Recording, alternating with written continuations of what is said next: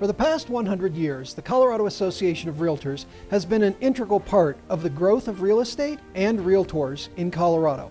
I'm proud to be the 100th chair of this great organization. Join me and other past CAR leaders as we take a look at some highlights throughout the years. The Roaring Twenties brought on many changes across our country. In the early 1900s, real estate in Colorado had often been conducted as a side job or by land speculators themselves. On November 10, 1920, a historic meeting was held in Denver. Dozens of real estate brokers gathered to hear about a new idea, a state board of realtors. The Colorado Board of Realtors was hatched, and F. Epic was elected to be the first president in 1921. Dues were only $1 per year. Right away, the state bylaws were formed for the new board that we still follow today. It promotes friendship and cooperation amongst realtors, secures uniformity in practice, standardizes methods for valuing property, maintains a standard of business ethics prescribed by NAR, and dignifies and exalts the name Realtor. In 1922, CAR's first annual meeting was held in October at the Colorado Hotel with over 100 members in attendance. The following year, the Colorado Board changed its name to the Colorado Association of Real Estate Boards, as not all members at the time were realtors. In 1926, Colorado voted in favor of the three-way membership agreement that is still used today. It stated that anyone desiring to use the term realtor must belong to the state board, local board, and national association. The 1930s brought the Great Depression to the United States and Colorado. During these hard times, the association was mainly trying to stay afloat. In fact, there was a 50-cent assessment to get the association through the end of the year. Even with the slow economy brought on by the Great Depression, realtors managed to have a successful convention in 1931 at the Congress Hotel in Pueblo. The convention featured the first exhibit hall, and the evening speeches were broadcast live across the local radio station. The Depression era made obtaining property tax relief a top priority. At the time, Colorado did not have a sales tax or an income tax, and real estate was bearing an unfair share of taxation.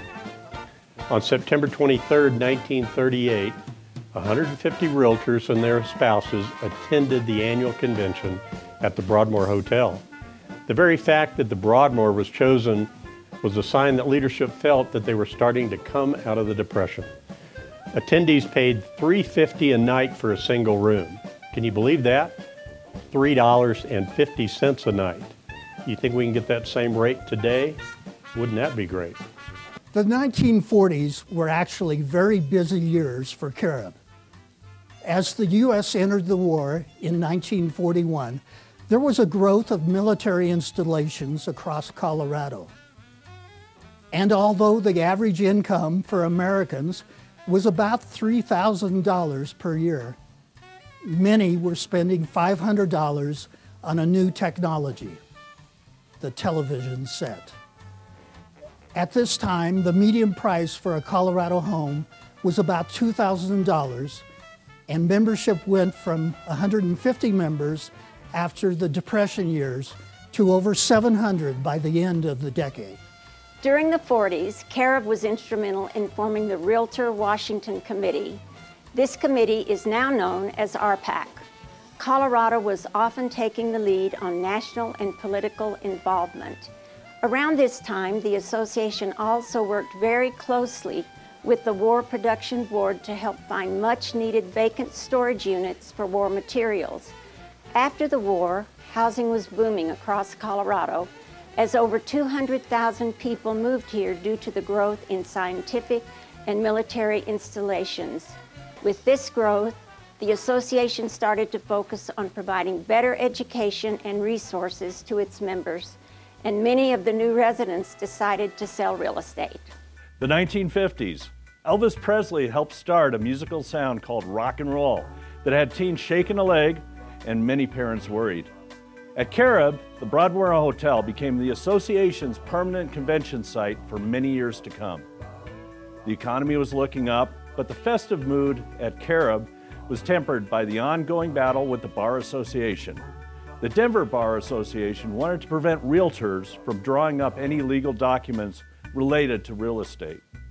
In 1957, the state Supreme Court settled a case in favor of realtors and non-realtors. This case was significant in that it shaped real estate in Colorado today. The median price of a Colorado home was about $7,100. In addition, Colorado was the first state in the nation to pioneer and enact fair housing laws in 1959. The 60s. First and foremost, our beloved Broncos came to town and Beatlemania swept the nation. Radical changes were happening all around the country as the Vietnam War led the creation of hippies and protesting. The assassination of President Kennedy contributed to the unrest. These political changes directly influenced CARAB. The most notable changes was the civil rights movement with the emphasis on equal opportunity housing. The Fair Housing Act was a third civil rights law passed in the 1960s. One of the major association events was the formation of CARAB Foundation for the purpose of furthering real estate education and research. In 1966, CARAB started to work with the Real Estate Commission to create the first standardized real estate forms. Our association continued to work regularly with the Commission to craft these forms to meet the needs of all parties involved. This decade of change ended with one of the most exciting advancements in U.S. history. Neil Armstrong was the first man to walk on the moon. A median price of a Colorado home was about $12,000. And the end of the decade, our membership was 2,820. The changes kept on coming into the 70s. Polyester was the thing to wear on the disco dance floor. But to drive there, you had to wait in line at the gas station. And who could forget the dance Nixon had to do during the Watergate scandal? Here in Colorado, the Eisenhower Tunnel was completed. This tunnel quickly linked the Front Range to ski resorts, boosting the state's economy and growing our mountain towns.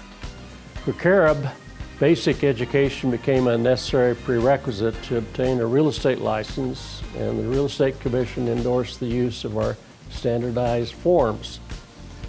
By the end of that decade, the members approved a name change and CARAB became the Colorado Association of REALTORS, or CAR. Ethics and arbitration proceedings were also being implemented throughout the association for the first time, and CAR built its first standalone headquarters. Membership swelled to over 15,000 members. The 1980s brought high interest rates, peaking at 19% and leading to a recession. MTV, Michael Jackson, The Boss, and Madonna ruled the airwaves, and parents worried again.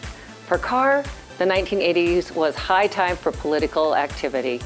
This decade saw the establishment of CORPAC, which was set up to help elect candidates that support private property rights and other realtor issues. IPAC was also formed to help influence ballot issues. A median Colorado home sold for about $64,000 in the 80s. The 1990s were a time of relative peace and prosperity and major technological advances. In 1990, the Car Housing Opportunity Foundation, CARHOF, was established to help support affordable housing in Colorado. Today, it is simply known as the CAR Foundation, as we combined CARHOF and the Education Foundation. Most recently, the CAR Foundation provided over $300,000 in grants to help with the ongoing economic impact of the COVID-19 pandemic and wildfires throughout Colorado. In 1994, the first CAR website was launched as the internet would quickly and forever change the way we conduct business and communicate. In 1996, CAR hired an attorney to answer members' legal questions over the phone. That was the start of our legal hotline, which has grown to include Legal Bites, our award-winning video series currently hosted by CAR's General Counsel, Scott Peterson. The 2000s will be remembered as a decade of financial scandals, stock market crashes and recessions, as well as natural man-made disasters. However, the year 2000 and Y2K came and went without the predicted computer failures. Websites and emails started to become the new way to communicate with our members in the 2000s, and by 2010, the last physical copy of the Colorado Realtor magazine was printed, and the magazine continues to be published digitally today. In Colorado, more than 300,000 homes went into foreclosure between 2004 and 2014. The National Association of REALTORS announced that 2007 had the largest drop in existing home sales in 25 years. CAR also opened a downtown Denver office location in January to provide closer access to the Capitol. 2010 started out with the country in continued financial crisis with high unemployment and a large number of foreclosures across the country, including Colorado. In Colorado, homes were in low demand due to foreclosures, and Colorado experienced an all-time high inventory of homes. Other big changes for CAR included the formation of CAR Business Services in January of 2011 and the adoption of policy governance as the association governance model in 2014. 2020 was a year none of us will forget, and it's yet to be seen how the COVID-19 pandemic will affect life and real estate long-term across the United States.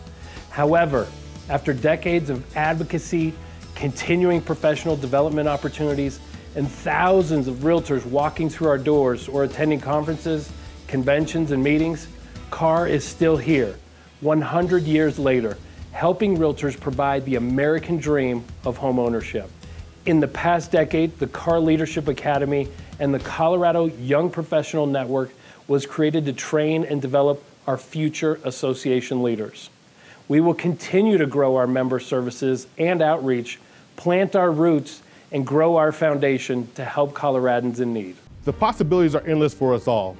We stand 100 years strong only on the shoulders of those who brought us thus far. As we reflect on our 100-year anniversary, we look back on our past with pride. CAR has been a vital key that has unlocked countless opportunities for realtors over the past 100 years. And in the future, we will continue to do just that. The path forward is not of chance. It is a decision.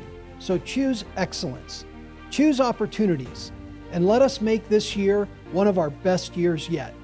I'm proud to be a Colorado Realtor and leader of this great association. I'm proud. I'm proud. I'm proud. I am proud. I am proud to be a Colorado Realtor. Proud to be a Colorado Realtor.